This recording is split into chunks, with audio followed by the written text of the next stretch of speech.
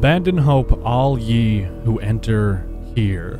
That is the caption for that image. Now, we're going to talk about that more in this video in just a moment. It came from the official Isle Discord server from the game's creator, Dondi. Now, what does it mean? Not exactly sure, but I think there are some hints and some blatant and obvious hints that tell us kind of what's going on in that cave. Anyways, guys, welcome back to the Isle. I have some footage for the new dinosaur nesting system. I've got their animations, and I've also got some cool conceptual and official stuff that was done in-game to show you. We have corpse rotting, we have blinding dinosaurs through various means, not just death. We have the egg system, and obviously, as I mentioned previously, the new animations. We're about to move into a ton of information that was dropped by the devs and stuff that was teased, and it's so funny because before, in the last video, I was like, where are our updates? And then they released the huge packet of information that was amazing. And like, there's quote-unquote strain trees or something like that. Like, we're gonna get killed by hypo trees or some crap. Okay, anyways, enough talk about the hypo trees. Let's get into the clips that I have for you now on the nesting animations. And here we are. The nesting animations, and finally we see more than the Utahraptor and I believe Galley. So this is the Giganotosaurus and its nesting animation. I don't entirely like this animation, to be honest with you. It looks kind of different and strange, and I don't mean that in a bad way. I just feel like it should use its feet. That's kind of what I'm getting at. Either way, the Allosaurus is looking really good with its nesting animation. I'm loving that it's using its claws so much. I do feel like these things should have used their feet a little bit more, but, well, I guess you can't have everything you want in life. They still look good. Actually, they still look really good, and I imagine when that whole dust particle cloud comes up, that's where the nest is going to be, like, coming up from the ground, or it's going to fade into reality and you'll see what's going on. And I actually caught the Rex nesting as well. I almost overlooked this because it was halfway through a different clip, but I got lucky and I found it. Now, the Rex obviously doesn't use its arms because it'd have to lay down in order to do said nesting. And then this is the Carnotaurus using its face because, well, it kind of has problems with hands and stuff. I did notice in the beginning it used its foot as well to claw at the ground a little bit and loosen the dirt. That's kind of cool. I like that.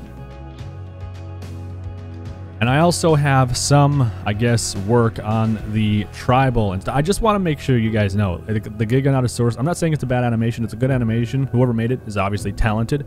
It's just like, I'm not big on the whole, you know, just arms alone with such a big dinosaur like that. It's almost like it's awkwardly crouching down, trying to, you know, it should have used its claw. Anyways, this is the tribal, all the stuff that was happening with it, and now we're moving into the cave, because there's not much to say about the tribal. Now, caves, on the other hand, I'm wondering if this is the cave that is entered through that other passageway. Now, odds are it's not going to be the case, but I can hope for the best and say, hey, maybe this is going to be the cave we enter. Now, what the hell would live in a cave like this with all these walls it can scale and stuff? Well, what do you think can scale walls, and what do we know will be able to scale walls? The old version of the Cannibal. This guy was supposed to be able to jump on walls, leap from them, leap from trees, climb cave walls, and all kinds of nastiness. Now, why am I talking about that so much? Because if you look at the image that was provided by the developers of that fancy cave entrance, you yourself will notice there's some engravings on the sides of the pillars of that gateway. If we zoom in on the sides of those gateway pillars, we will see what seems and resembles to be the old Cannibal, which is no longer the Cannibal, as we know, tribal, whatever you want to call it. Oh boy, so I only assume, and I can only imagine, that there is something happening on the island where we enter this place, and, well, there is really nasty stuff inside in the way of the new quote-unquote creature that we we don't really know what it was since we were misled the entire time, intentionally, mind you, which is a very smart marketing strategy. Well, I guess not marketing, but a very smart hype strategy, if that makes sense. You can't really see too far into the concept art other than we know this gate is absolutely ginormous because, well, we see a human to scale of the gate. Now, I don't really understand why there is such a big gateway if these cannibal creatures, or whatever they are now, are about the size of a human. Why would they need such a hugely constructed gate? What is the meaning behind that? See, there's so many questions about it, unless it's just for the presentation of, hey, bad things inside, maybe it's just for the engravings. And then who would have made this stuff? That's the question. There's so many questions. My idea would be that they were locked inside this place, and maybe there's a door in there somewhere that we just can't see, and it's closed, obviously, in the darkness, or the door is open and there's just bad things all around that are going to come out of there eventually with a upcoming update. I'm not really sure. You guys let me know down below in the comment section what you really think is going on here. I think this is the most important image next to the tribal cave paintings that I'm going to show you in a second. Now, I think this plays more into the tribals than anything else, because if you look at the cave paintings right here, you will see that they seem to almost worship and warn about the creatures in the isle. Now, what do I mean by this? Well, you can see obviously there is a man holding a spear and a very large raptor about to eat his face. And then you can see a clear representation of a Hypo Rex and what appears to be a Hypo Spino as well. And if you look down, you will see people are kind of bowing down to this Hypo Spino, and like it's very difficult to tell, but they are people. They're very rough, rudimentary people, just to get the concept behind. If you overlook it, it looked more like just the Spino jumped or some crap, and like it's just like a shockwave drawn effect. But to me, those look like people bowing down in worship. So they are worshiping what appears to be a Hypo Spino. And the weird thing is, this Hypo Spino doesn't really have the same characteristics of a normal Spino. This one seems to have some kind of bone tusk on its snout and some kind of bone armor sticking out through its sides, but it looks more ceremonial than combat-based. So it gets really messy really fast. To the left of the Spino, there's some kind of weird turkey chicken thing, whatever it's supposed to be. I'm not really sure unless it's their representation of what they would believe to be a god or something. You move up, you see the Notabronto. Obviously nothing too fancy there, just signifying there is something there, unless they worship all dinosaurs, or at least the ones that won't hurt them.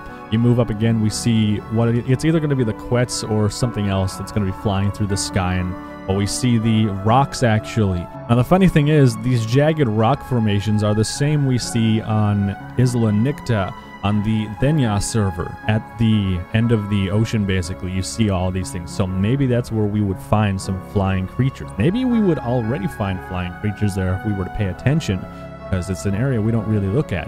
When you move up even more, we can see the Titanoboa and a human who appears to be getting sacrificed by it. And you can tell because the human is there, obviously, and then these other ones are worshipping the Titanoboa, having a fancy meal. So, all in all right now, I think we can digest that the tribals, to some degree, or some kind of humanoid species on this island, are worshipping certain dinosaurs, maybe the Hypo strains and stuff. They're trying to appease them as gods and, I guess, not get their asses handed to them in one swift bite, because that's the thing. And then obviously the hostile dinosaurs are the ones that they can't really handle or won't, I guess, quote-unquote heed to the prayers, are just enemies, and they will fight to kill them. And that's why I bring up the cannibal stuff again, because the cannibals obviously, well, they had engravings. Maybe the tribals locked the cannibal monsters away inside the dark caves Now, why are the cannibals in the dark caves? We're not even, that's for another video. You look to the right, we have a flag inside what seems to be some kind of dial or something like that. I'm not really sure. We have a generic human and triceratops skull. Then we have the Carnotaurus, obviously, and then the Stegosaurus as well, just drawn there, whatever. Now, these are conceptual, they're not done yet, so I imagine there are more details missing that we need to see to digest these completely, like a fine meal. But I think we got a lot of information on the lore so far of the game, at least for the tribal side. Let's move into some other stuff like corpse degrading and that fancy stuff, basically. So the next 3 images you're gonna see are to do with death and, I guess, dinosaurs just rotting over time, so you can distinguish how much food is left on a body before they turn to gore. So this obviously is one of the first stages. It's not too badly damaged or anything. I feel like this should be reiterated on a little bit more, and I think this is just like when it's rotting on the ground and it's going to turn into a gore pile, more so than a dinosaur actually eating it. But regardless, you can see the skin is starting to peel away. It's starting to get eaten by bacteria and stuff. And then you move into another stage where we can actually see some serious body degradation. We actually see the eyes turned white, and there's not really anything left that would resemble living tissue, for instance. It's pretty safe to say a lot of this has died, and it may actually classify as rotting flesh, and other creatures with the iron belly trait might be able to eat it only.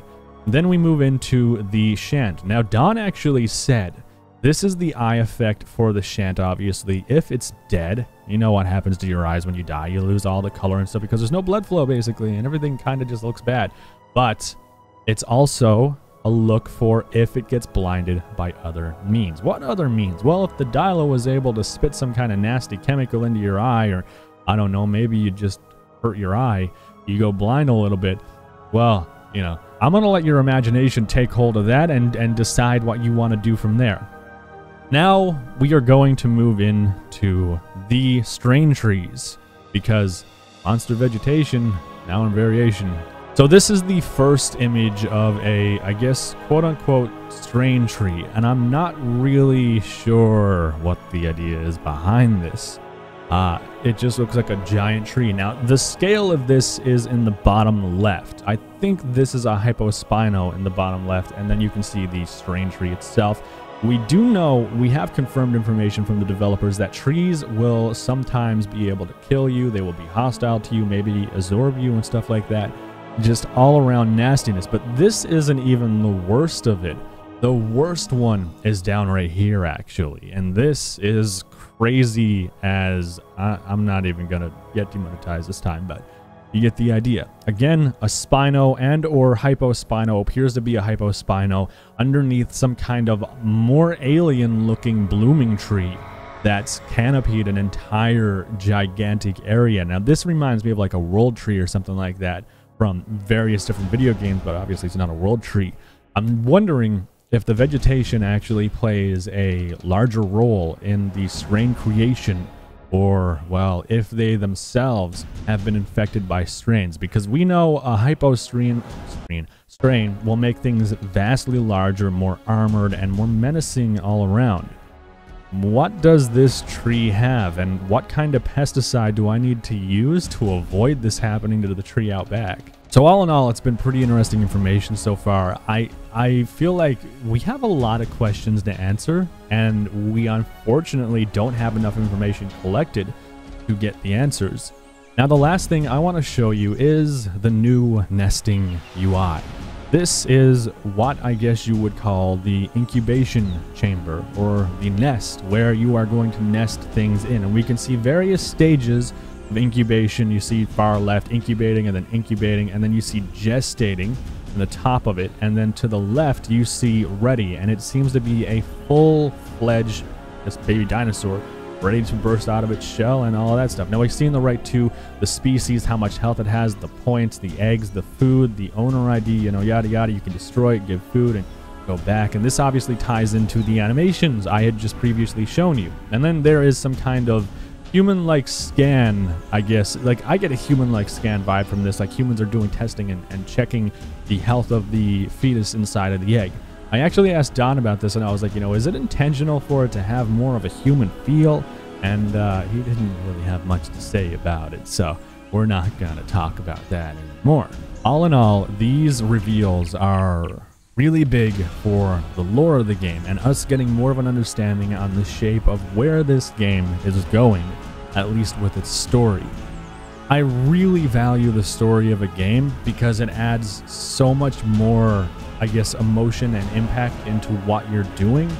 And all in all, I feel like a good story is necessary for a good game in most instances. It's not every single time, because sometimes the gameplay is just amazing, but I think in this case, a story to go along with the updates really helps. Think of Fortnite and the events they're doing right now, trying to tell the story of their game, the story of it obviously, with the events that are happening in game and what's going on. That's all unraveling. That's not just random events. That's actually telling a story in real-time events and exciting events in game. So I would really love to see something like that in the Isle. Anyways, that's basically everything I have for you right now on the update stuff. I'm gonna give you my thoughts on everything as a whole. So here is my input on all of this, and as you probably have already figured out, I've seen this stuff weeks in advance because, well, I get to see cool teaser stuff, and I wish I could blab to you guys about it all the time, but I can't, unfortunately.